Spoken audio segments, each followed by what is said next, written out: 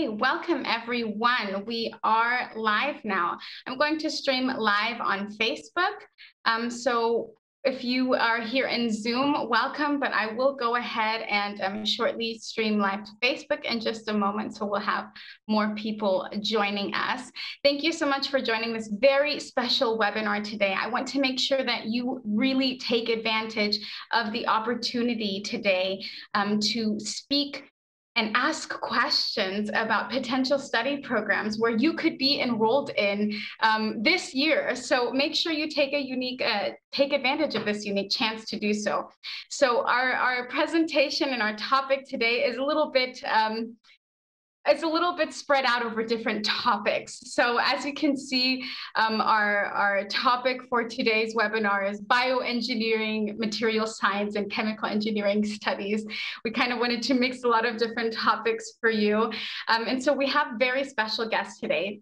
As you see, there are many faces and many names on the screen. You will meet all of them today, so no worries at all. We have different representatives from Reutlingen University, from the Rhine-Waal University of Applied Sciences, and also from the Münster Fachhochschule, or the Münster University of Applied Sciences. And our featured programs, we actually have 4 programs today, so it's a very unique webinar today. And before I get started, I don't want to get too deep into the topic. I'm going to hand it over first to Annette. She is going to be moderating the webinar today. What does that mean exactly? So she's going to be answering general questions about studying in Germany. As you can see in Zoom, you have a question and answer function right below you. You can already start asking whatever questions you like. Shortly, we will share the links to the study programs in the chat, and you can already start looking at them and getting your questions ready for our guest speakers. For general questions about studying in Germany, Annette is going to be answering those. So I'll hand it over to Annette, and she can tell you a little bit about My German University and herself before we get started with today's topic. Yeah, thanks a lot, Jasmine, for the great introduction. My name is Annette, and I'm a German student. I'm studying international cultural and business studies, so nothing related to the topics we will talk about today. But I'm here as a German student, and I will answer your questions, also the more general ones, let's say, for example, application, visa issues, how the German higher education system works in general. So take advantage out of that to ask me also this kind of questions. And I want to emphasize the fact that we have this special guests today, which is really cool. So ask them the questions you have to this special programs, because they are here, they know the best how the programs and the application and everything works. So now Jasmine and me, we are from My German University, and our other guests are from different universities, as you already might have seen. So the question is, now I hope you can see the presentation, Jasmine. Let me know if there's a problem. Okay, perfect. The question is, who is My German University? Even if it has the name university in it, we're not a university. But I would say, okay, no, I'm wrong, sorry. That way. I would say we are like, our mission is to build bridges between you as students and applicants, between the universities. So therefore, for example, we have Germany's largest database in English taught study programs. Because the first step when you think about coming to Germany is to find a program, of course. This is also really useful actually for German students when they finish their bachelors and then look for a master's, because there are so many and it's so hard to find them all over in the web. So here in this search engine, it's great to find them. And Jasmine later on, I guess, will explain you a little bit more in detail how this works. In the way to help you in coming to Germany, we also wrote a lot of articles for different topics, and we think these topics are useful for you, and I just can say go through that. And maybe Jasmine can post the link to our website in the chat. So there you find these articles, their scholarships, requirements, and other. Okay, but there are not only articles and the study finder, but we offer more than 150 webinars per year. Not only such subject webinars as this webinar today, but also Channel 1's application strategies. There's a COVID-19 webinar, we do that frequently, and scholarships, etc. Okay, now, last but not least, our team is really international, and we are also in different, I would say, in different steps of our life. Some of us are still studying, and we have graduated. We have students from abroad that came to Germany. We have Germans who went abroad. So this is what makes us really international and well, really special, I would say. Okay, so I will now go in the background and answer your questions. I've seen there are already two. And I will hand it over to you, Jasmine, and wish you a nice and informative webinar. Perfect. Thank you so much, Annette, for doing that short introduction for us. So my name is Jasmine, and I'm one of those students that Annette said, well, I'm not a student anymore, that Annette said that came to Germany, and and I have some experience as an international student because I did my master's here. I first came to Germany in 2015 when I was awarded a research fellowship from the Alexander von Humboldt Foundation. They are a German funding organization. They typically just fund awards and research fellowships for doctoral candidates and postdoctoral candidates, but I got a different type of fellowship, and I did research at a think tank here in Berlin for a year and a half on cybersecurity and international data protection policies. And after that, I finished my master's in international relations here in Germany as well. And now I work to help inform students of their chances of taking a similar path and getting a chance to study in Germany. And I am from the US, as you can probably tell by my accent, but I do speak some German now, and German is very helpful, I will say, for those of you thinking you can get around it by studying in English. It will be very useful for you. So today's webinar agenda, I'm going to keep my presentation very short. The first half, I'm going to answer two basic questions: which programs are offered and how do you find the right program?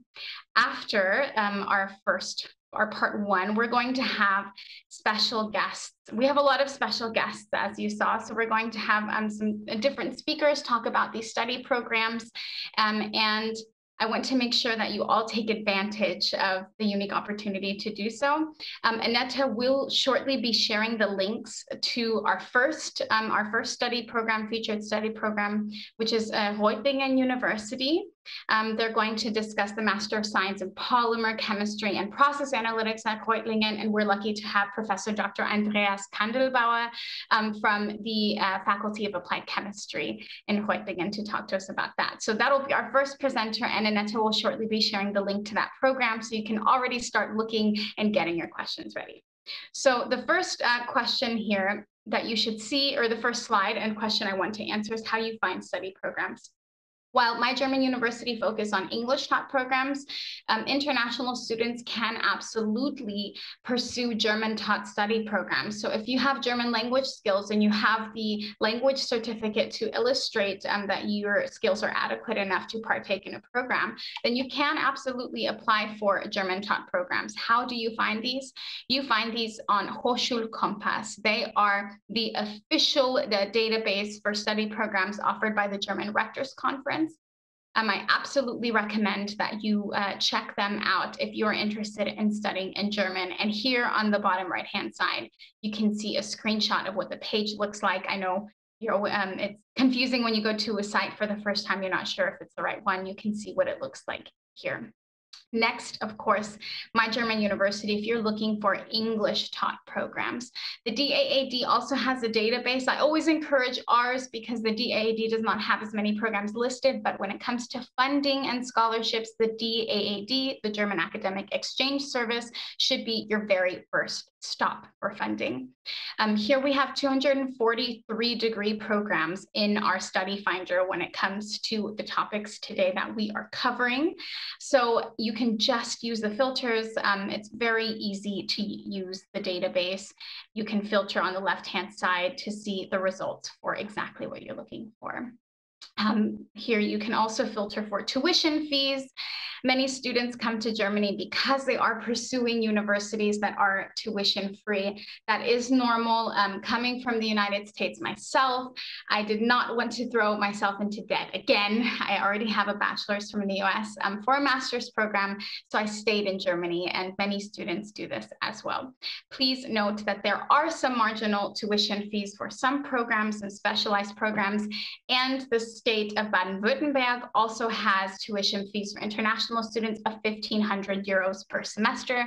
Please note that this is a very marginal tuition fee compared to tuition fee prices around the globe, and some universities offer waivers or reduction for these students in these states. Some universities do, and sometimes it depends on other circumstances. So check each program's site for any specific information on that.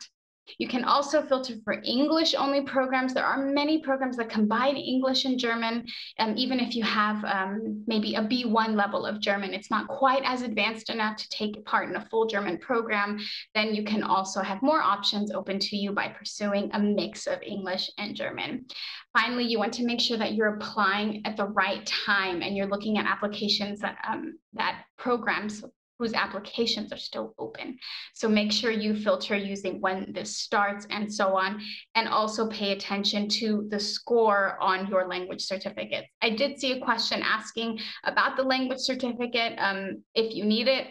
If you are not a native English speaker and you want to study in an English program, you absolutely need it. The only way to get around this, if you are not a native English speaker, is if your previous degree was taught in English from a predominantly English-speaking country. Some universities and programs make exceptions, so all of these rules are up to the program, but this is the general rule. So make sure you look and see if you will need an English language certificate. And finally, for those students who are very interested in top-ranked universities, please note that in Germany, these top-ranked universities are not really so important. The German higher education system doesn't prioritize top rankings like this. But if it is important to you, that's okay. Something good for you to know is that Germany ranks number 3 in the world when it comes to internationally top-ranked institutions. The first is the United States. Of course, the Ivy League universities do that. And second is the UK. But what sets Germany apart is that it's number 3, but its top institutions are public universities. And as I said before, generally public universities are tuition free. So that sets us, as I say, as if I'm representing Germany, that sets Germany apart a little bit. So make sure to keep it in mind as you are looking for study programs and comparing it maybe with some other places. And finally, as I said already, please don't just focus on fees or names or cities, especially things like this, rankings. As I said before, rankings are not so important in Germany. And I know so many students say, okay, well, I just definitely want to study in Munich or Berlin, but there are more than 2 cities in Germany. So please expand your search a little bit. I lived in Berlin for 2 years. I applied to a private university here, was accepted, got a scholarship, and I actually ended up choosing a university in Bremen, which is in the west of Germany, close to the Dutch border. I'm from Texas, so everything in Germany is close to each other, in my opinion. But I chose a smaller town or city to live in than Berlin. And so make sure you look at different places that you haven't thought of before. Just very quickly, some very important things for you to know when it comes to searching for your program. You might see that some universities have the title university and some say University of Applied Science. So what exactly does that mean? In German, this would be called Universität, and a University of Applied Sciences is a Fachhochschule, and there's different types, of course. So first, you should know that you are not sacrificing anything when it comes to your quality of education or the weight of your degree, anything like this. Many students ask, well, is it better to go to university or University of Applied Science? And the answer is that there is no answer. One is not better than the other. It just depends on the type of learning you are looking for and the type of study program you're looking for. If you're looking for something that's more research-based, then maybe you're going to be interested in a university. But it depends on the type of research, of course, because universities of applied sciences, they will be more hands-on and they will be a little bit different. And that's what you see here, the differences. And the biggest difference that you can see is that universities offer doctoral or PhD programs, whereas universities of applied sciences do not. That does not mean that universities are better by any means. It just means that they have a different type of teaching and learning style. Universities of applied sciences are more practical and more hands-on, may have more opportunities for traineeships and internships, and universities may be more research-based. Okay, so that brings me to the end. I went a little over my time, but we're very flexible today. We're not stopping at a specific point. We want to make sure we answer all of your questions.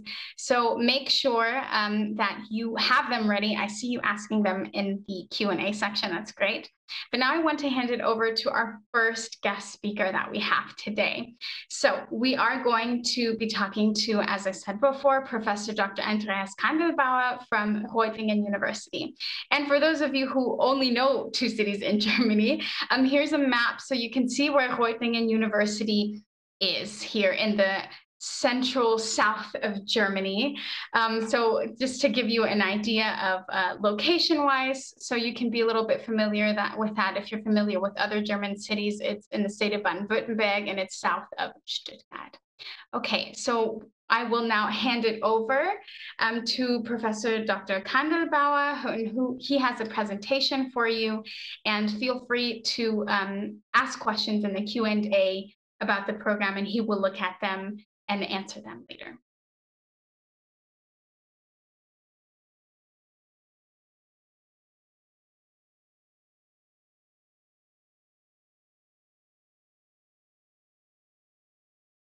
Thank you very much for your nice introduction. Thank you very much for having me. Good afternoon, everybody. Hello. I'm going to talk a little bit about our master study program. I will introduce our master's program, Polymer Chemistry and Process Analytics, at the Faculty of Applied Chemistry, Reutlingen University. My name is Andreas Kandelbauer, and I am the program manager of this program. I will take you briefly to the contents and focal points of this study program, and in particular, I will briefly show you what process analytics and polymer chemistry have to do with each other and why this is a super important, promising field of studies with great opportunities, even in areas that may at first glance have little to do with chemistry. So what is our new master's program, Polymer Chemistry and Process Analytics, or for short PPA, all about? What are the primary objectives? Briefly summarized, it is about efficient industrial processes in general, and in particular about the efficient design of chemical processes in the context of polymer technology. That is the efficient production, processing, and application of polymer-based high-performance materials. So on the one hand, it is about polymer-based materials and composites with particularly interesting properties. It is about understanding the interplay between molecular structure and technological property profiles in order to tailor products very specifically according to customer requirements. But on the other hand, it is also about producing these high-performance materials in an economically and ecologically sustainable way. There's little point in focusing only on the material properties for themselves. It is equally important to understand how the processes that lead to these materials can be operated in a resource-efficient, energy-efficient, and cost-effective way, and how these processes can be run with consistently high and defined quality.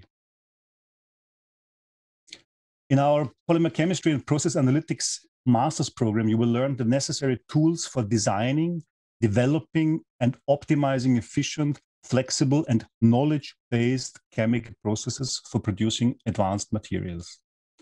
Using many practical examples, you will learn to address problems like, how can I make existing chemical processes better? How can I guarantee consistently high quality of my polymer-based product? How can I quickly adapt my process to a new raw material? How can I integrate or switch to new processes? How can I quickly adapt my product to new customer requirements? You will learn to think about chemical processes and polymer products in a quality-based way. You will learn to monitor manufacturing processes in real time by applying inline process analytical technology, so-called PAT methods. PAT is analytics that takes place directly in the production line. PAT provides real-time insights in the manufacturing process that can be used to control the process. PAT may ultimately lead to automation, flexible and adaptive manufacturing. PAT is an essential toolbox for a digitalization of industrial processes. Just think about Industry 4.0. With your know-how, you will create added value in a wide variety of products in which polymers play a role.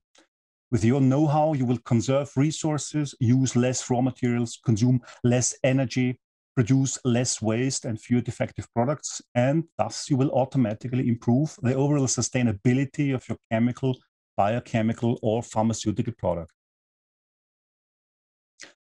Where does the PPA, the Polymer Chemistry and Process Analytics program, take place?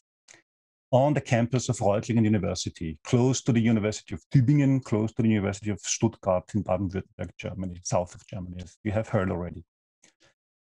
In addition to our chemistry building, which has lecture halls and teaching laboratories, you will be in our teaching and research center, process analysis and technology. Here you will find hundreds of square meters, a few hundreds of square meters of laboratory and pilot plant space with cutting-edge modern equipment for process analysis and also the main infrastructure for polymer manufacturing. For instance, in our pilot plant hall, you can produce new high-performance polymers by means of reactive extrusion on a laboratory and pilot scale extruders.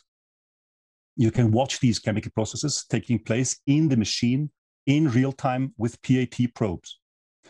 This machine is used, for example, to produce specialty plastics for niche applications in medical technology, such as novel polyurethanes with tailored properties for use as cartilage substitutes, as implants, biomaterials, or accommodative intraocular lenses, for example. In our laboratories, you will get in touch with current megatrends such as process intensification, for instance, by using microreactor technology, microreactors, and flow chemistry. In microreactors, a wide variety of products like biofuel, organic or inorganic particles, polymers, and many other substances can be produced in a resource-saving and, above all, energy-efficient and safe manner. Process analytics is required to operate such microreactors, to control them, and regulate the process to obtain a defined product composition. Deep insights into chemical processes are provided also by our reaction calorimeter, that is our fully computer-controlled synthesis reactor. A wide variety of sensors can be coupled to this reactor, which makes it possible to follow conversion of substances in the reactor in situ. That means while the reaction is still running, and to observe and control the manufacturing process of the material. It is possible to very accurately measure the heat released during the reaction and also the heat release rate in real time. This is very important if materials are to be produced on a large scale. If too much heat is released too quickly, the system may overheat, leading to thermal explosions. In industry, reaction calorimeters are used for safety investigation. With us, you can work with this technique during your studies and develop chemical processes, not only knowledge-based with regard to the product produced, but you can also take into account industrial feasibility of your new synthesis at the same time. In addition to the chemical composition of materials, Their morphology and internal microstructure are of great importance. For instance, the distribution of crystalline and non-crystalline areas plays a major role. Depending on the relative proportions and the distribution of crystalline and amorphous phases in a polymer, different material properties will result. This can be investigated with PAT methods as well, directly in the extruder. Problems like this are also of great importance in the processing of pharmaceutical products or foodstuff. So you see, inline measurement technology can be transferred to many different areas and will make you a very versatile problem solver. Chemical analysis is also more than the mere determination of a composition. It is about spatially resolved, locally assignable material information and process information that can be obtained via chemical imaging. This is an important way to reliably determine, predict, and guarantee the functionality and technological suitability of a product at a high quality level. Chemical imaging methods, with which you will become familiar in theory and practice with us, are required for the quality control of a wide variety of three-dimensionally shaped materials. Career prospects. You will come in contact with different technical fields in this area, between material development, material analysis, and process analytics. You will gain methodological know-how that will make you interesting for various sectors across various industries. In addition to the chemical industry and the polymer industry in the narrower sense, there are many other areas in which polymers play a central role, such as pharmaceuticals, biotechnology, food industry, feed industry, or the process industry in general, life sciences, but also in the areas of agriculture and automotive supply industry. Project-oriented learning is an important cornerstone in our master's program. In the context of student team projects, you will apply your theoretical knowledge and you will gain practical experience in problem solving.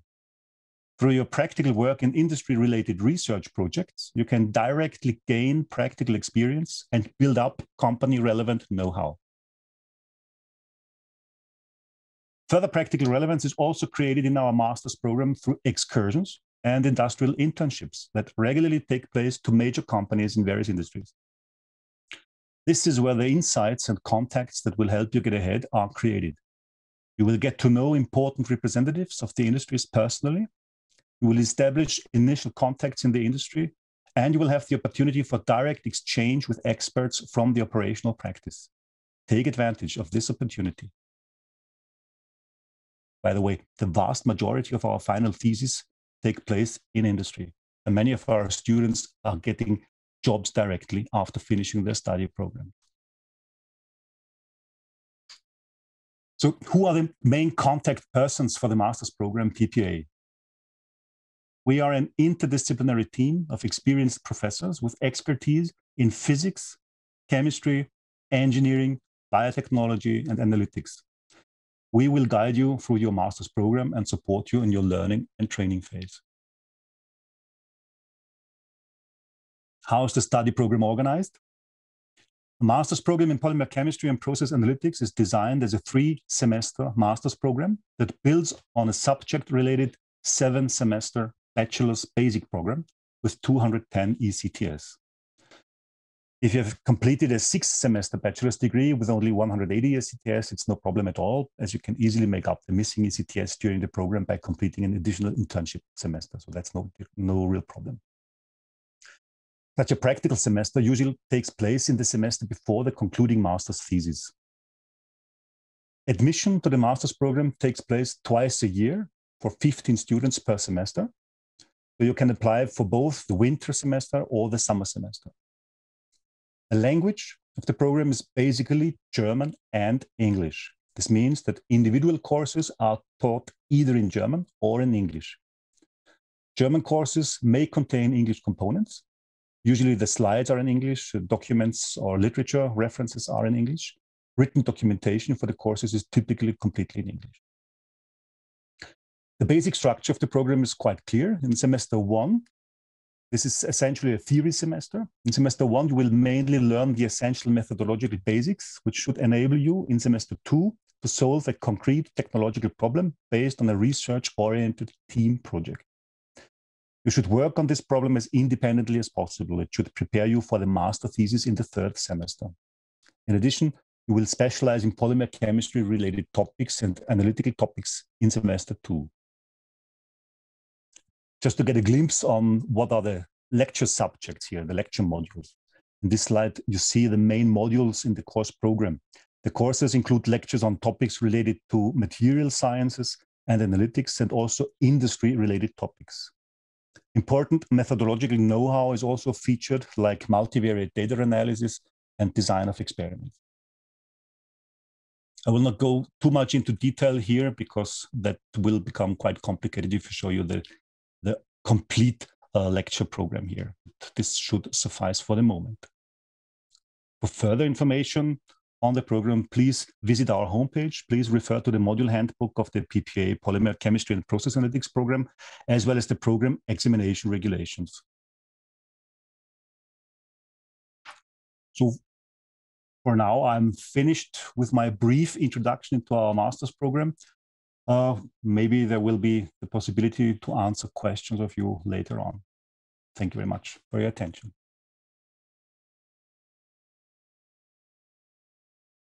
Thank you so much for your presentation. I learned a lot because, I mean, this is not my topic. I always feel like everything is over my head when I'm seeing about the structure of these courses and what these students learn.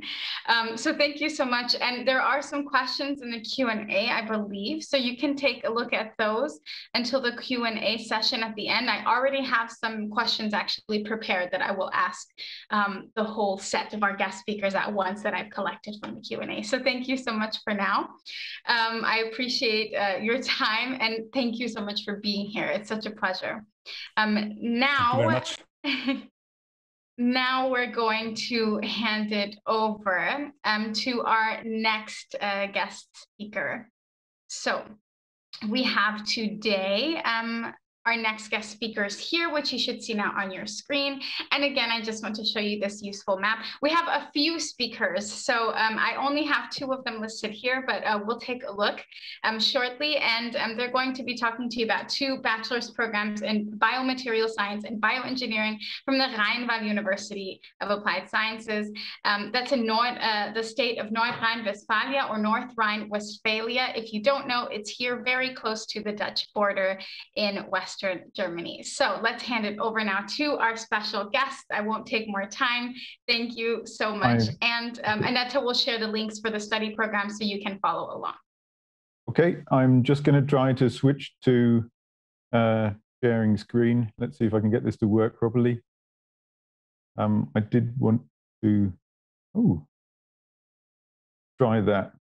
So this is our university. We're from Rhine-Waal, as you said. It's a small equivalent of a polytechnic, but unlike as was described, we don't see it as being so much of a difference anymore.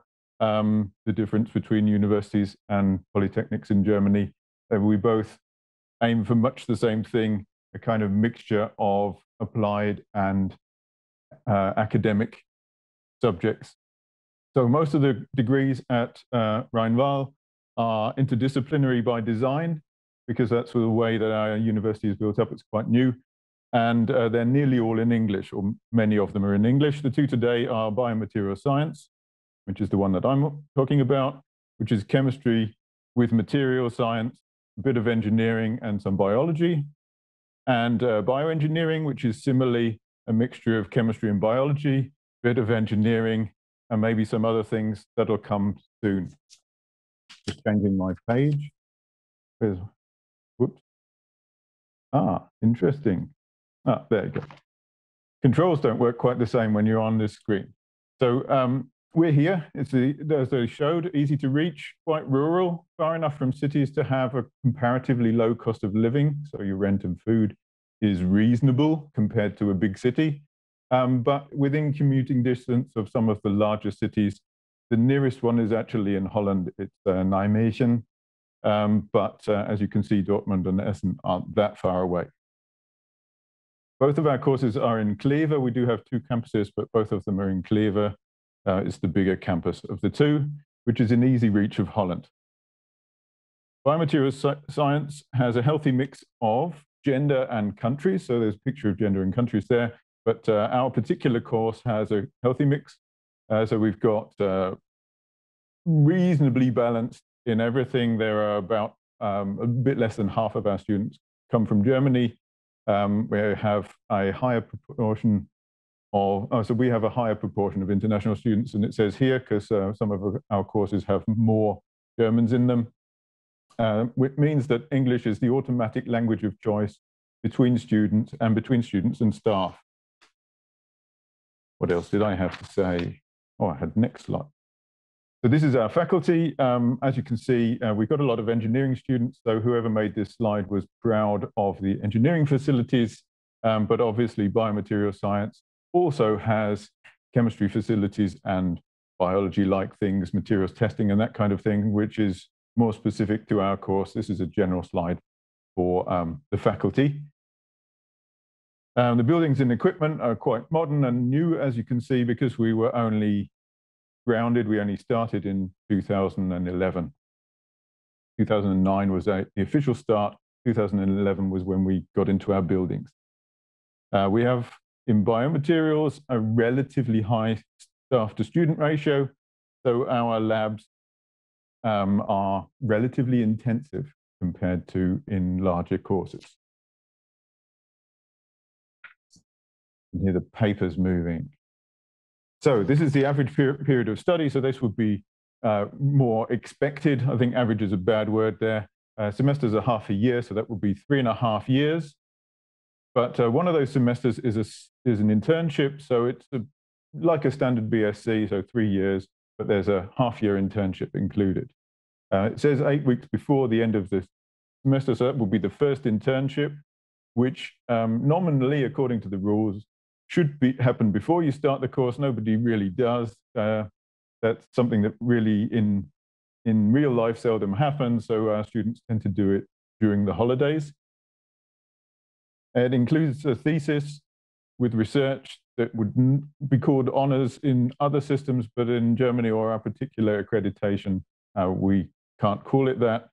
But if you come from a different system, from a UK-based system, it would be an honors degree.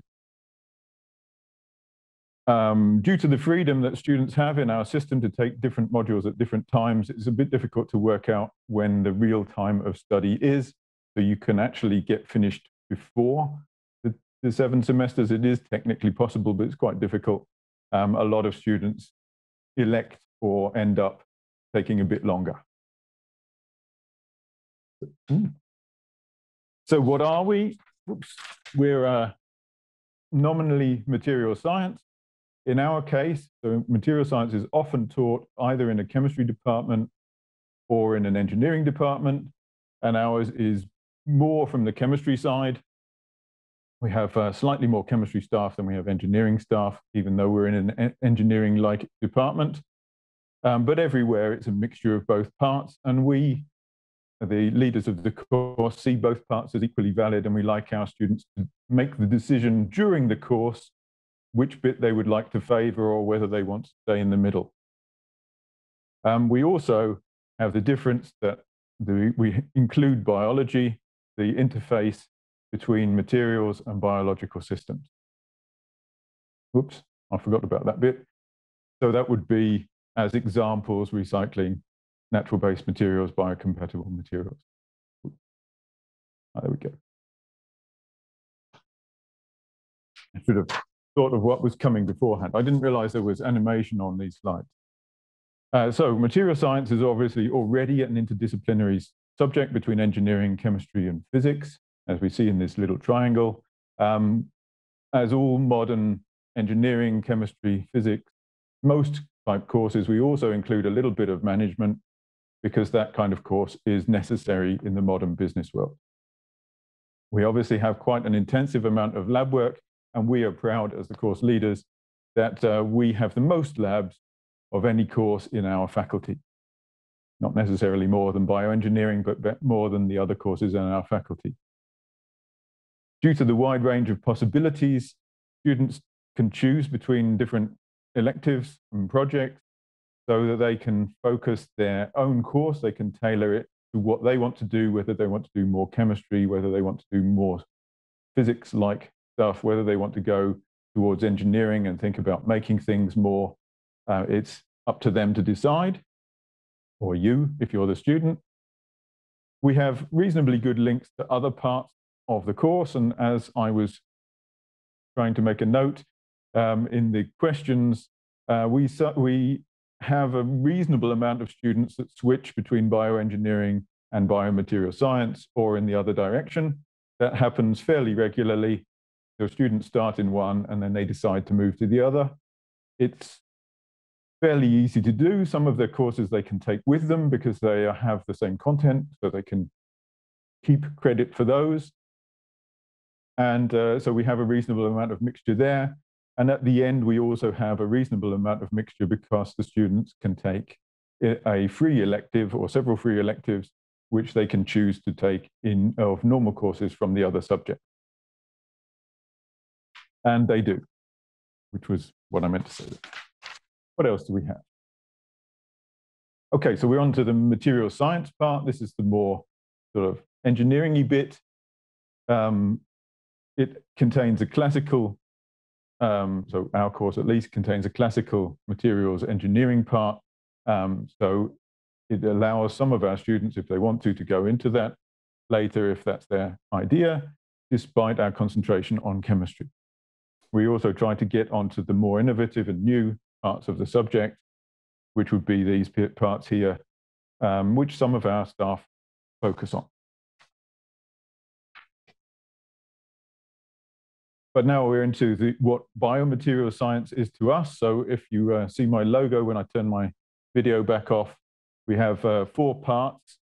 Bio-derived materials, which would be these, so making bioplastics, for example, out of plants.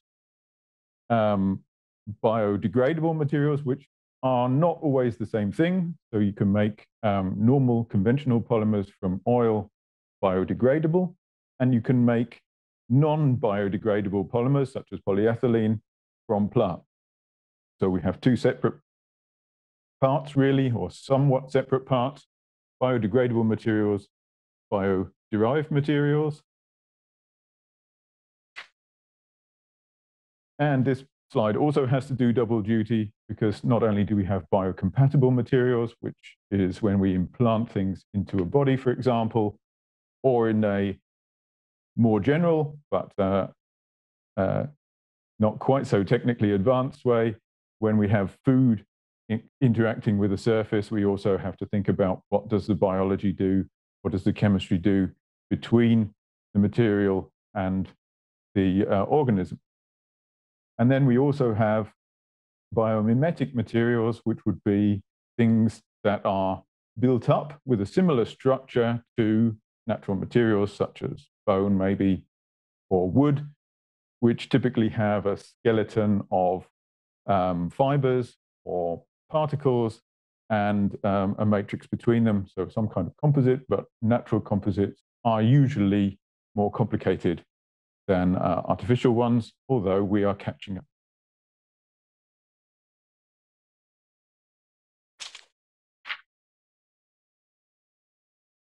So where does it all lead? Well, I've gone through a bit fast.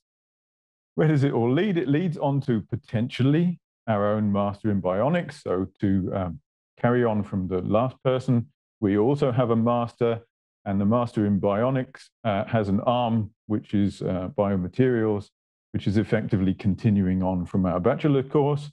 So we have a bachelor that we can go into. It is possible to join our own Master of Mechanical Engineering, although that's comparatively difficult because there are a lot of sort of the standard basic engineering things that we don't cover in our materials bachelor, because we have a lot more chemistry and other subjects to do. Of course, it is also possible to start work immediately afterwards. It's a bit new for Germany, but a bachelor is a level of qualification that you can start work with. There are plenty of companies in our state, North Rhine-Westphalia. So there's a big number there of how much money they have. I had a look around. There are some jobs available depending on whether you lean towards chemistry or materials, you get reasonably well paid. Materials tends to be a little bit better paid. Chemistry is a harder work market at the moment, but one of the advantages to studying an interdisciplinary subject is that you can sell yourself as a chemist or a material scientist, depending on which jobs market is better at the time in the place that you want to go to. What else did I want to say here? So yes, we can continue into a master's, we can continue to a PhD. We have a few PhD students at our Fachhochschule. We, as a university, are not allowed to give them the degree directly, but it doesn't mean we don't host the students. It doesn't mean we don't teach the students. They live in our laboratories just like PhDs anywhere else.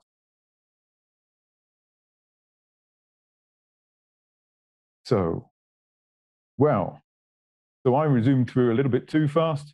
This is the next person. So I haven't got the time here, but I'll switch over to the next person, which is Joachim Fensterler. How are we going to do this with the thing? I'll turn it off. Yeah, so Neil, if you stop sharing, I can share my You can share your own, okay. Yeah, Neil, thanks. So you did a very well introduction of the Rhine-Waal University. So there is, with respect to the university, not much left for me now, just looking what screen I have to share. I think this one. Hopefully it works now. I think this looks good. So it's about bioengineering. It's another English bachelor course at our university, which is certainly a specialty of our university, that we have really a couple of bachelor science English courses. The majority of the German universities and also applied universities just have bachelor courses in German, and the master courses, some of them are in English. Now, the faculty I am located at is the Faculty of Life Science. So we have there are a couple of fields at our faculty. It's food science, biology, biochemistry, biotechnology. That's why I'm talking about agricultural science, environmental science, and health science. Unfortunately, there is a construction work right going in front of my window, so maybe you hear some noise in the back. This is something I cannot avoid today. So this is just an overview of the activities we have at our faculty. And now let's come to bioengineering. It's like the biomaterials. It's also 7 semesters. You get the Bachelor of Science, is full in English, and it's also located at the campus in Kleve. There is a mandatory preparatory internship of 8 weeks, and in the 6th semester, students go for a semester abroad or an internship. 7-semester bachelor thesis, and it always starts in the winter semester. No inscription in the summer semester. Now, what is it all about? And I've seen that was also already the question, what is the difference between bioengineering and biotechnology? Honestly, it's a big debate, what is what. And I would rather define our study course biotechnology with a glimpse of the let's say the conventional meaning of bioengineering, but usually these words are used synonymously, so therefore I wouldn't fix too much on the words. If you want to study bioengineering or biotechnology, look in the curriculum what's inside. So what bioengineering is about, it's at the end you connect natural and engineering sciences. So we have this natural sciences like chemistry, physics, biology, from microbiology, molecular biology, cell biology, and so on. We also work on agricultural biotechnology, medical biotechnology, and industrial biotechnology, and of course also engineering science stuff. So you see what Neil already said with respect to biomaterials is even more true for bioengineering. It's very broad what you learn here. So don't go in too much depth through the curriculum because everything is online. So you can easily go to, if you're interested, go to our website, look at the curriculum. I would even recommend you check the module descriptions, and then you get a very good idea what is actually being taught. Just very briefly, that you get an idea what we do here. This is the curriculum of bioengineering, and you see in the first semester, second semester, it's about the basics, it's maths, it's genetics, it's biochemistry, it's chemistry, and so on. And then the higher semester, we come to more applied topics. We go, for example, to instrumental analytics, process engineering, 4 semesters, bioprocess engineering, bioinformatics, of course, we also have. So that's around about the curriculum, and similar to what Neil said in mechanical, in biomaterials, also we have elective modules where you have the possibility to go more in a field you're interested. For example, if you are more interested in agricultural biotechnology, you can go to select this module, agricultural biotechnology and biofuels. If you're more interested in white biotechnology, you can choose technical enzymology, for example. Or if you want to go rather for the medical biotech field, you can choose pharmaceutical biotechnology and immunology. We have other topics here, and just as I teach this, what is pharmaceutical biotechnology and immunology, this is where I'm coming from, and this is what I'm actually also teaching, that you get an impression what professors you have at the end. Well, I worked in my career as an infection biologist on DNA vaccines, and therefore I know very well these guys who from BioNTech who actually have RNA vaccines against Corona, were the first ones developing this vaccine. So we work together also with these people during my time when I still worked in the vaccine business. It's just to give you an idea what the background is. So biotechnology is also at the end rescuing the world from Corona. So just to get you an idea what you can do with your biotechnology stuff at the end.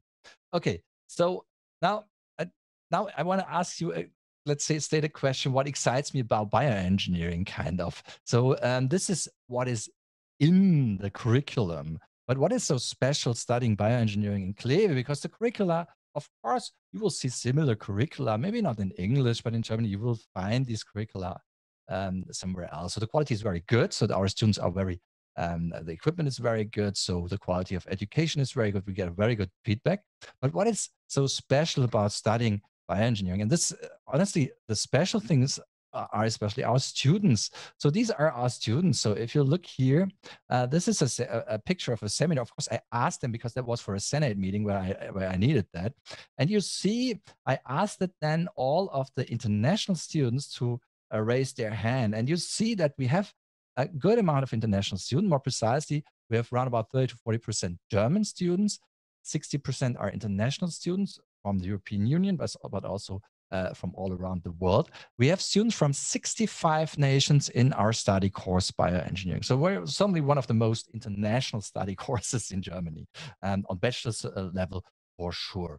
And what Neil already mentioned is the campus. And if you look at campus, we were voted the 5th, we are within the top 5 most beautiful campuses in Germany. So this is how it looks like, and this students really appreciate that. Snow is quite rare, but sometimes you also have snow there.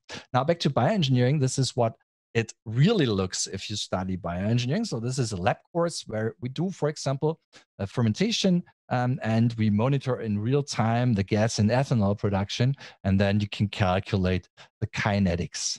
This is a similar lab course where we do a continuous fermentation in small bioreactors. So these are the lab courses where all students do.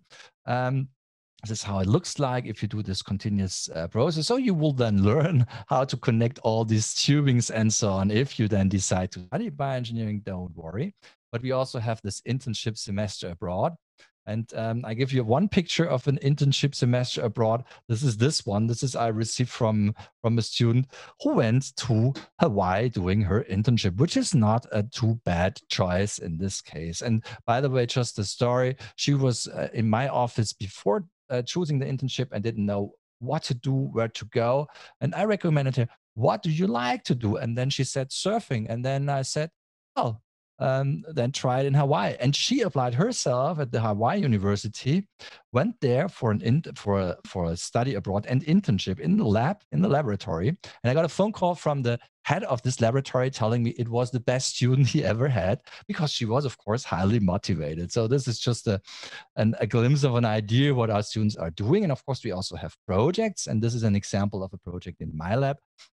We work with smart glasses and try to implement these smart glasses for teaching. And this is Kanchan wearing the smart glasses. This is Junior, where we were at a trade fair presenting the project, where we then try to ameliorate the interaction with the equipment in real time. That's just the project, that you have an idea how this looks like. And you see here our happy students at the fair trade who did the project presentation. So this is Eric, he's from the States. And Junior, you have already seen, he's from Cameroon. This is our assistant, he's from Germany. Kanchan is from Nepal, and Yvonne, she's also from Germany, that you just have an idea about our students. Your thesis could look like this. This is Felicia doing the thesis in my lab. These are staff scientists, and this is, she did a biopolymer production. Here it's what she got in our bioreactor. So just so we have an idea how all this looks like. And many people also doing thesis abroad. This is an example of the thesis of Patrick, who then, after leaving with a bachelor from our institution, he did directly went to the Max Planck Institute as staff scientist, and then he also did his PhD there, which is not too bad. Okay, so this is a detail.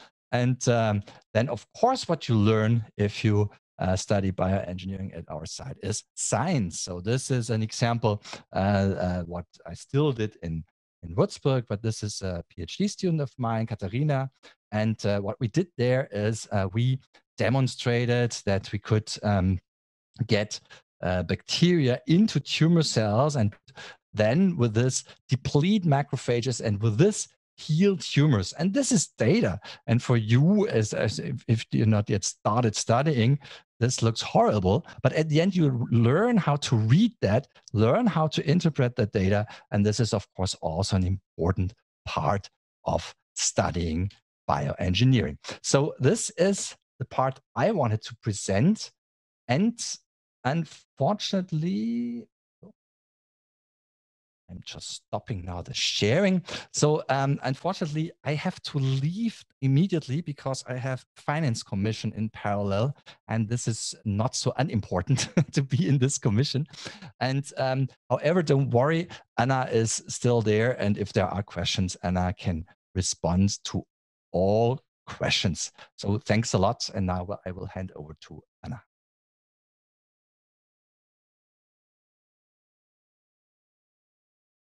Okay, perfect.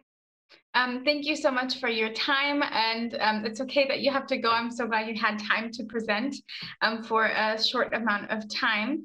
I believe now it's time to go to our last presenter and our final university program. So let me quickly introduce Professor Dr. Hans-Christoph Mertens from the Münster University of Applied Science, or Fachhochschule Münster. And just to show you again where Münster is, if you're not as familiar with the German landscape here, it is also, I say everything is close to the 𝘱𝘀𝘪𝘷𝘦𝘳𝘴𝘪𝘶. Again, I'm from Texas, everything's close by to me here, but that's not the case. But I'll hand it over now to Professor Dr. Mertens. Okay, thank you very much. So I want to share my slides. I hope you can see.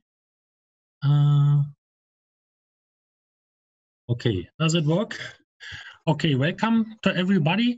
I'm presenting our Master Material Science and Engineering. We are offering 2 masters in English given. The first is chemistry or chemical engineering, and the second is material science and engineering.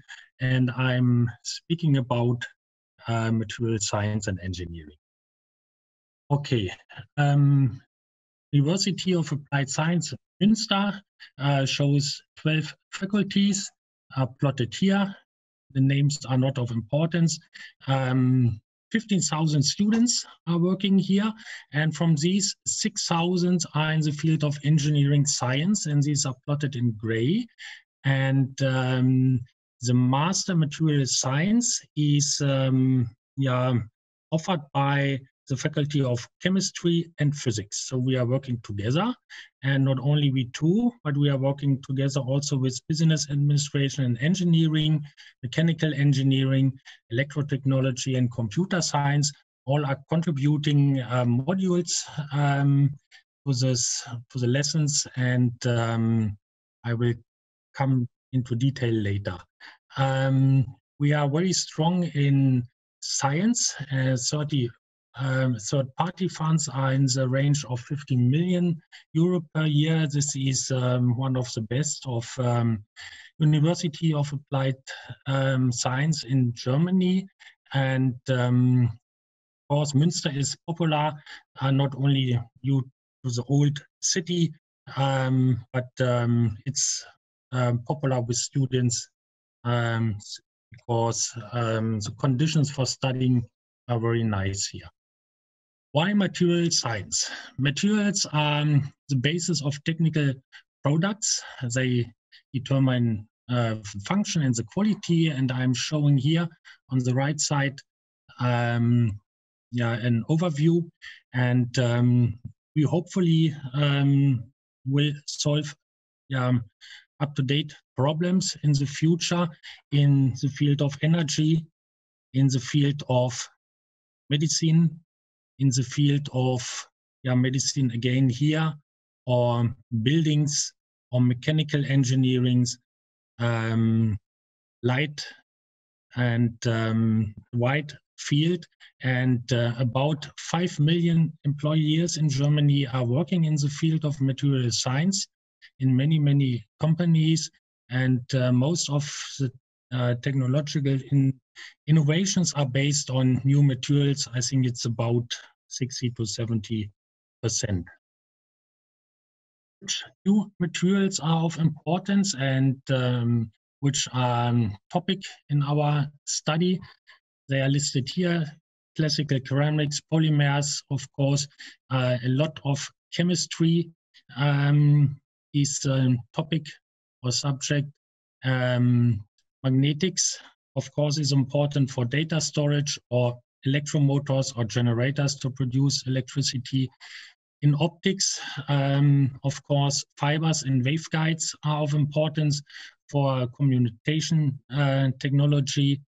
Electronics, not only the semiconductors, but hopefully in future also superconductors, will help to solve problems in energy transport, energy production I told about. But as we learned from our colleagues before, biology and medicine is of importance, and there we can offer also some lessons. And of course, nanostructures are of big importance, and there are many scientific groups in our campus working in this field.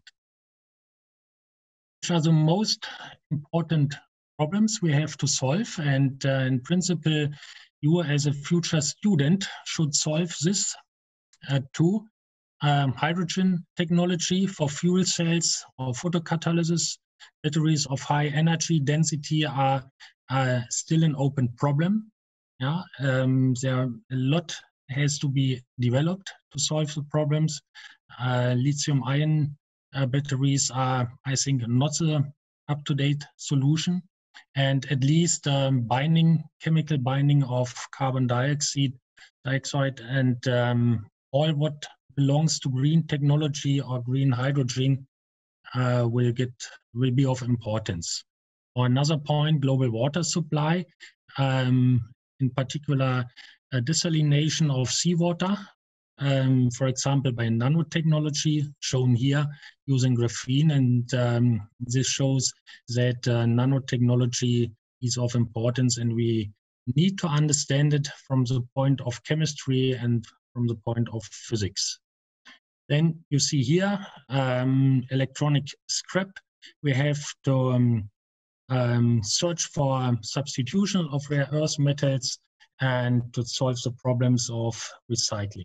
And of course, plastics, microplastics, all these problems must be solved. I do not want to go into detail of this slide, but I like it very much because it shows that material science is a very huge field where you can work with a lot of tasks, starting from mining and sourcing, then coming to design of materials, design of products. This is a very important topic of our master. Then processing also is very important, and you will learn a lot about this. Most important, and most labs are working in the testing and analysis field. They will learn a lot. And then more and more important is the question of reuse and recycling. And we also work together with other faculties from business and administration. And main question, what are the costs? There we will discuss what is the best solution we have to find, and at least life cycle, energy, environmental impact, and so on will be discussed also during the studying. Why interdisciplinary? We have learned in the talks before a lot about this. In principle, it's not or no more possible to do material science only with knowing something about chemistry or physics. We have to work together, and not only we two, but also to solve problems or to develop new products in nanotechnology or biology. We also have to speak with colleagues from electrical and mechanical engineering, and of course we have to do simulations, and we need the computer science, and this we offer in our master material science as this interdisciplinary study. Long time ago, engineers were working in the field of large scale products. Today we are working in a nanoscale field. Promising materials are, let's say, carbon tubes or carbon balls, coated nanoparticles, and I think everybody knows the problems in the field of biology, corona problems, and so on. And I think in the next years, more and more, the combination of chemistry, physics, and biology will be important. Nevertheless, we need a full understanding of what is going on in an atom to be able to build later with atoms. And therefore, we all work together on our campus with all the other faculties. Get a rough feeling of our structure. I show here 3 columns. The first column is dealing with understanding of materials. Also could call it theory. I think understanding is much more. The second column is analysis of materials. That means surface science or X-ray analysis or optical analysis, chemical analysis, of course.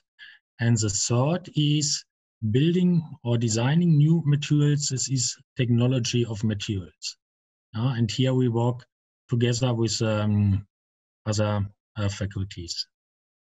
To all these topics, we offer electives. I will show on the next slide in details, different electives and compulsory modules. Solid state physics and semiconductors, everybody has to learn, independent on coming from chemistry or physics or mechanical engineering, dielectrics, macromolecular chemistry. And very important for us is to bring you to work just in the beginning, in the first semester of studying, working in a lab. We're starting with literature research, but then you are going to do practical experimental work.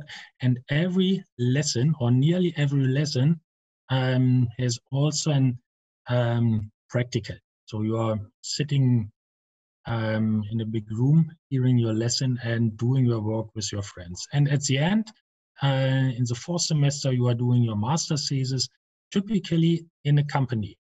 So we want to bring you as early as possible and as good as possible into industry. Okay. I do not want to go into detail. These are all our offered modules, and most of them in English, about 80–90%, and few are given in German. We have the compulsory modules everybody has to hear. Then we have the project works I told just before.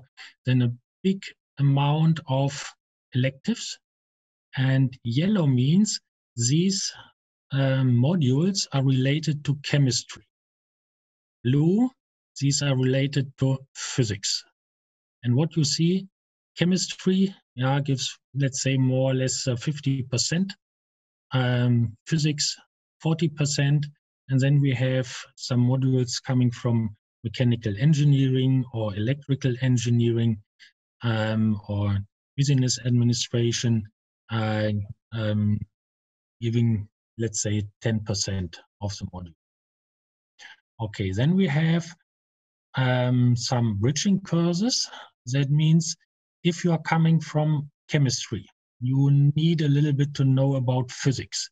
And to build a bridge, we offer this. Vice versa for students coming from physics who need knowledge in chemistry. So we make you fit for studying this program. About 30 professors are working in this master, about 50 colleagues and the staff members. 4 semesters. The degree is Master of Science. Typically, we are starting the winter semester, but we also can offer start in summer semester. Admission grade 2.5 and English B2. Fees are more or less zero. It's only this €300 per semester. If you want to do a double degree, also this is possible in cooperation with an university in Poland. Our students are coming from all over the world, shown here. And we see about a third of students is coming from Germany, most from our university here in Münster. And then we succeeded in distribution or homogeneous distribution over a lot of countries. Why are students studying here? Because we offer well-founded lessons and practicals, typical for University of Applied Science. We are international and interdisciplinary, I told before, and very important, the applied research, which you will find also at the universities which have been presented before. And typical for us, the thesis is done in industry. And this helps you to find an open door and to work after the master thesis in the company. We have a lot of industrial corporations worldwide, and we are teaching in small groups, as you have seen before, I think, also for the other universities. And I have to correct a little bit the introduction. Of course, PhD degree is given by the universities in Germany, but can do your PhD also at the University of Applied Science, but in cooperation with a classical university. And this works very well here in Münster. There's a lot of science done here. We are cooperating with 2 institutes on the campus, Construction and Functionalized Materials and Institute for Optical Technology. So you are very close to the science when doing your master. And the science is, of course, as I told before, very strong in chemistry. So if you have to decide, should I do a master in chemical engineering or material science, can do both in principle here. Electrochemistry is very strong here. Optical science to develop fibers for guiding light in and laser material processing is a second very strong field. Here we are cooperating very strongly with colleagues from mechanical engineering, chemical analysis, electron microscopy, surface science is very strong. We have a lot of partners, only some. I do not want to go into detail. I only want to show we have a lot of partners in Germany, where you can also do your master thesis, in the United States, Russia, Europe, up to Australia, and much more. About 10 PhD students presently working here in the field of physics, 17 PhD students in chemistry, and we have 4 junior professors in chemistry and physics. And the big advantage of this master material science is that we want to offer an holistic science and development of materials, as shown here. We do not produce experts in surface science or in nanoparticles or in crystal structure, but we offer all these analytic methods, and you are an expert, or let's say more or less a general expert. About the job opportunities, of course, you will find a lot in industry, mainly in chemistry, chemical industry or processing engineering, for example, BASF or Bayer. BASF has a big company here in Münster. Automobile technology or airspace, for example, VW, BMW, ESA, and so on. Because do not learn only details about chemistry, but about mechanical engineering, electrical engineering, and all related to material science. So you will be a good candidate for a lot of companies. Siemens in mechanical engineering, for example, of course, optical, electrical industry, medical technology. We have an own master, but only in German, medical science, medical technology, energy, recycling, and so on. Or you can work in occupational fields, research institutes, Karlsruhe Institute of Technology, for example. There we had 2 students doing their master thesis there, and both were very happy, the institute and the master students. Fraunhofer, they started a very big company here in Münster for the production of batteries. Technical development in industry or federal agency could be a field for you after studying, or the appraiser or technical expert. Or you can do in science at all university. That's a very big advantage of our system. You can switch to a classical university after your master and do your PhD, for example. How to apply? As told before, grade is 2.5, English B2 level. This shouldn't be a problem. You should have a bachelor in physics or physical engineering, or in chemistry, or chemical engineering, or in material science, or in mechanical engineering, with a strong part of physics or chemistry or material science. Or more bachelors are also possible, but with a strong part in this field. You will find all this information on our homepage, all the data, and there you also get access to the online application portal plotted here, and there you will be guided step by step for application. The window is open and it's closing end of May. So you have a little bit time for online application. If you have questions, of course, you can contact me, but better you contact Mrs. Kuhn. Find everything here. Mrs. Kuhn will help in any questions, and but on the other hand, you can contact me. When starting, we have student mentors, not only Mrs. Westbohr, but much more now, to take you by your hand and bring you safe through our city and through the studying. Okay, thank you very much. was the first, and I think questions will be discussed later. Yes, thank you so much. Actually, questions will be discussed now. So, first off, thank you so much for presenting today. If you would like, all of the guest speakers can come back. I'm going to, I've selected some topics to ask questions to not take too much time. So I kind of looked at the range of topics we had. So you can feel free to, all speakers come back and I will pose the questions to kind of you as a group.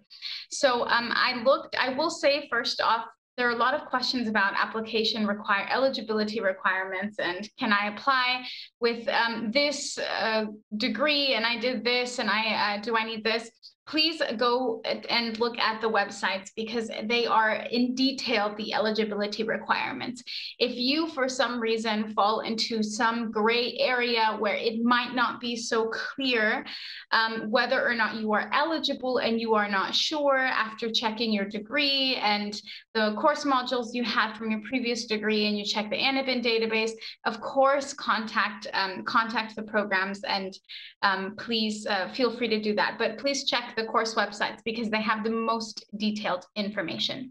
So the first range of questions is regarding employability in Germany. So many students are worried about that and asking about any partnerships that universities have with corporations or companies when it comes to whether it's internships, but also employment afterwards.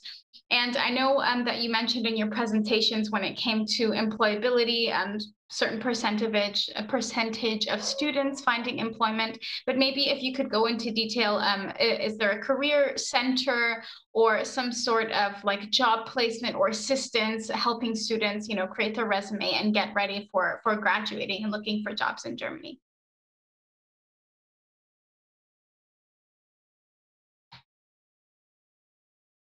Anybody can answer it first. You can all come back with your cameras, it's no problem. So anyone can answer first.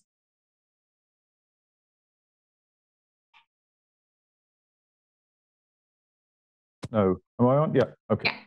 Yeah. I turned it off at 2 places. So for us, we have a career center. I think most universities do. I think I mentioned it in the chat that there is a difference between German universities and US and UK universities. It's to do with the fees. So they both have a lot of money in their system, so they have a lot more support for students. You get what you pay for, effectively. So here you're not paying for very much. So be reasonable what you're going to expect as a student.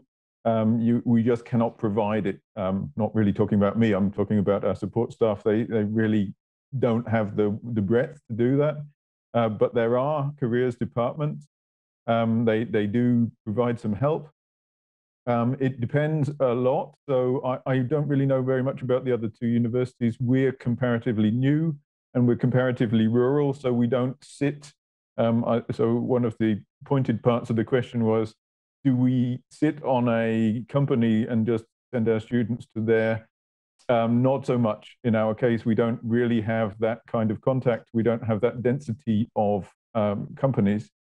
But we have a different advantage. We sit right on the border to Holland, and so you can just go straight over there. There is a bit of a problem. So a student visa, an international student visa, only allows you to work in the country that you are a student in. You're allowed to go to all of the other countries, but income you can't take from another European country. We're quite surprisingly, we're reasonably successful at getting students into jobs. It's not a huge industry of trying to do so. I'll stop talking.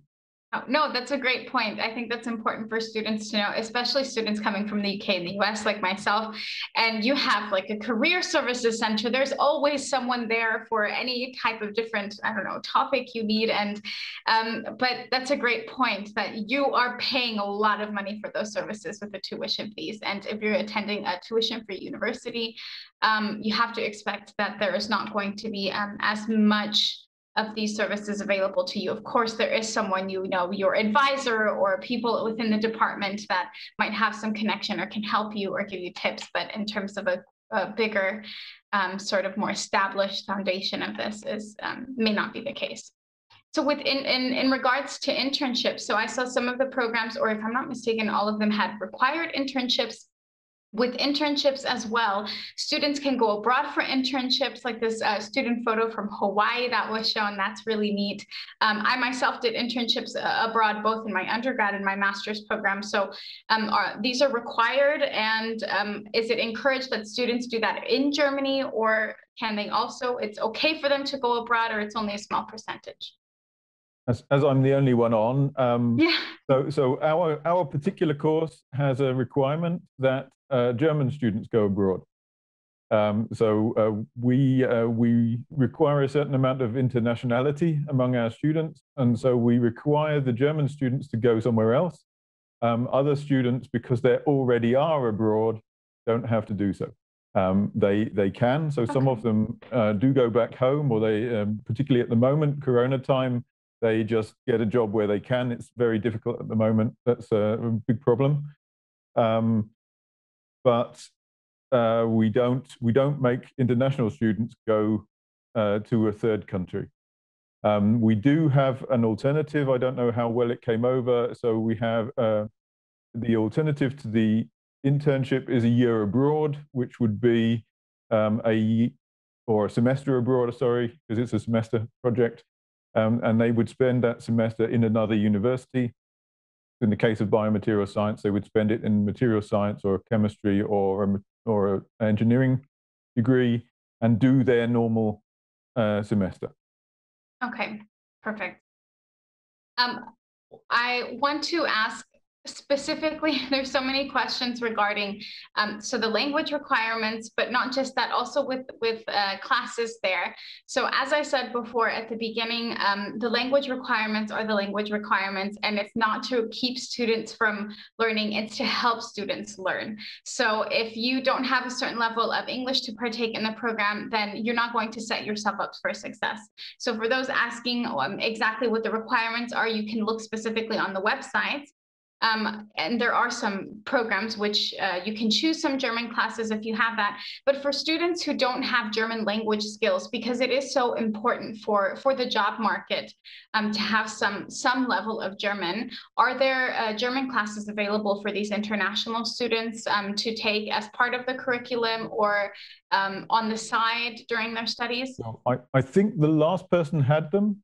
We do as well. So biomaterial science, I'm not so sure about bioengineering. Well, they do as well because it's the same university. So we had until recently free courses in languages, including Japanese, that students can take. And we now allow them to take it as an elective. They can get credit points for it as well. It isn't an issue though. I think that sounds way more prescriptive than I have. My actual personal experience is students complained they couldn't get a place. I phoned up companies and an American woman answered and said, "What do you mean? Of course we speak English here." The Dutch company that I work with, they have a research center, and there are Italians and French people and Dutch people working there. So the only language that they all speak is English. There isn't another one. So we're at a time in the world where, and a place where it just happens that English is doing pretty well. So it's not really as much of a problem as you think it is. There is the thing that I should have mentioned with the careers, the fixing your CV. Germans have a very weird and formulaic system of CVs. They also use a picture, which in England would not be legal. So they request a picture of candidates very often. You're not allowed to do that. In the UK, it's not actually allowed. In EU rules, it's very dubious anyway. So it's one of the things that students struggle with, and they need, so they get a little bit of help. Our students do anyway. They get a little bit of help writing a German-style CV to try to get a position. Yeah, that's a really great point, that there are going to be differences with things like this, even though students may consider themselves experts in writing or CV, that it's just a different process here.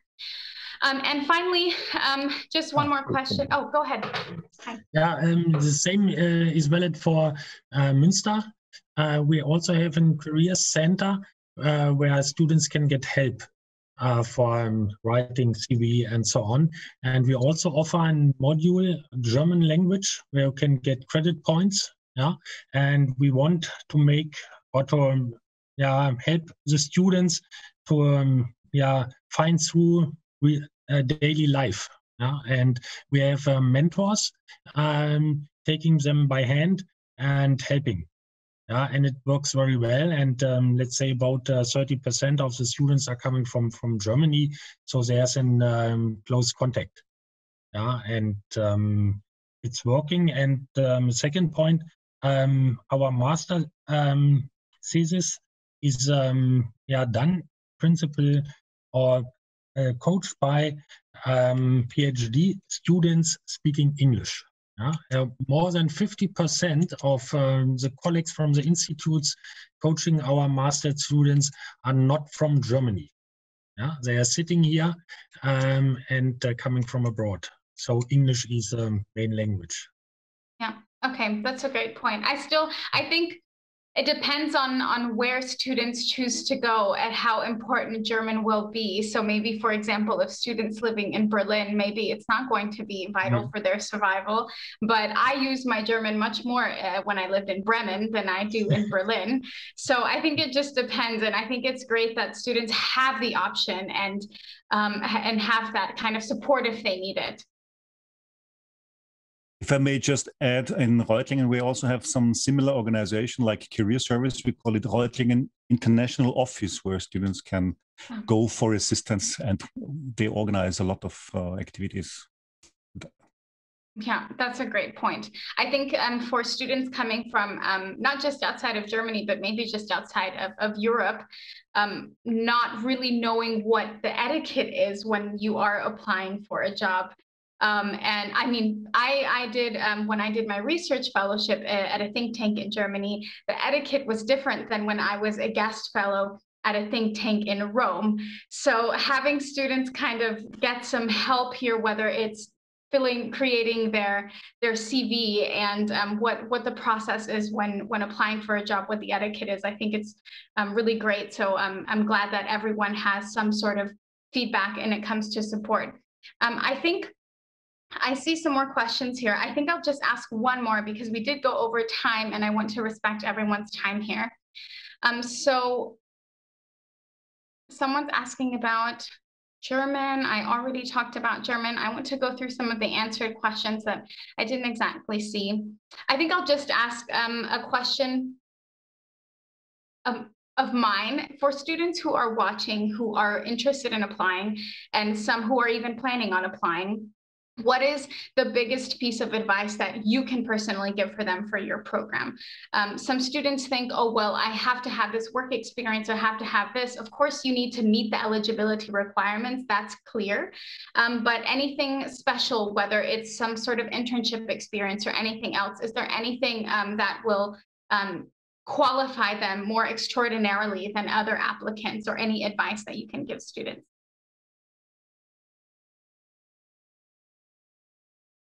Yeah, so in principle for Münster, I can say material science. First, we have a view on the grade. Yeah, the better the grade, the better. And the other point is if there's an interest or a strong interest to study here in Münster, since Münster is not Berlin, not Hamburg, not Munich, but there's place to live for students which you can pay. Yeah, this is in contrast to München in Hamburg. Yeah, and this would help. On the other hand, we have about 1,000 students last year wanted to study in Münster material science, and we offered about 50 places. So now we are facing 1,000 applicants, and if there are students who can show they want to stay here in Münster, that would be helpful.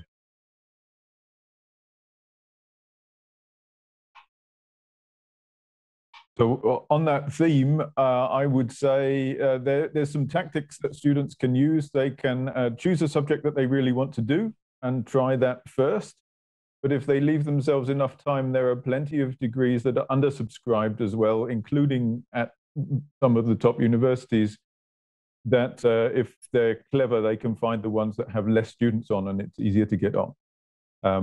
So the number of students that people take depends on how much space they have, how many labs they can run, and not how good the students are necessarily. And there's certainly the question of how much is it going to cost to live. It makes a big difference whether you live in a farming area or a small town or a big city. It is one of the major costs. So the thing that that I had to learn as a student, I had to pay for my degree, but the fees are nothing, absolutely nothing compared to the cost of living.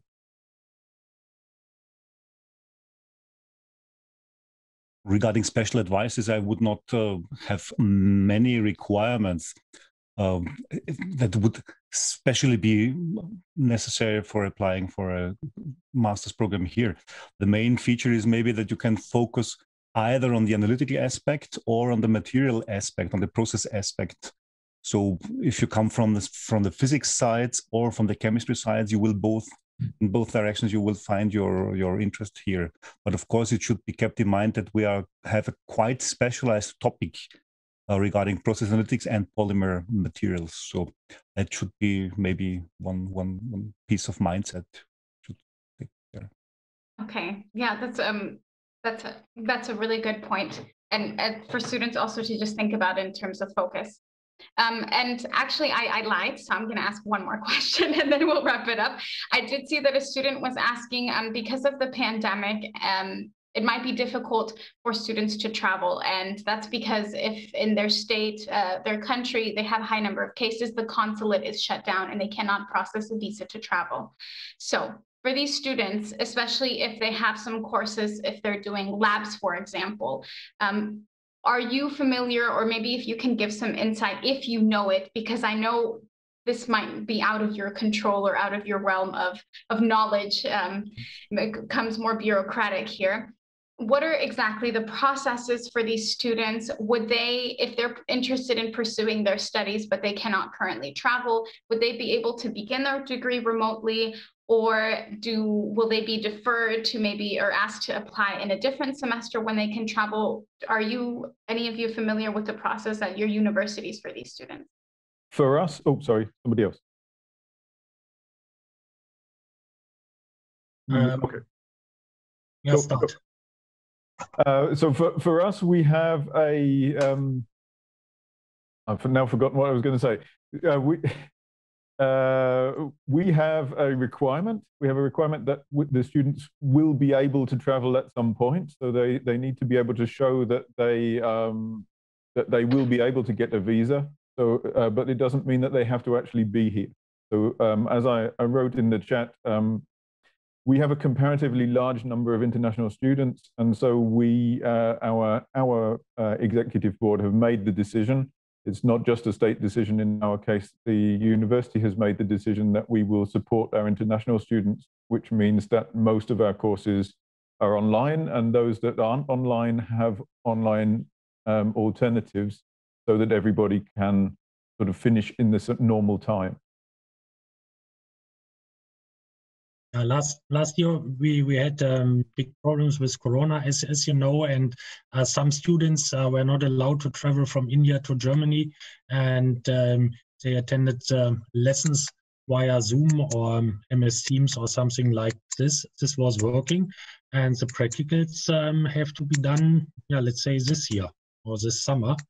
So you can shift a little bit, but there are a lot of practicals in our University of Applied Science.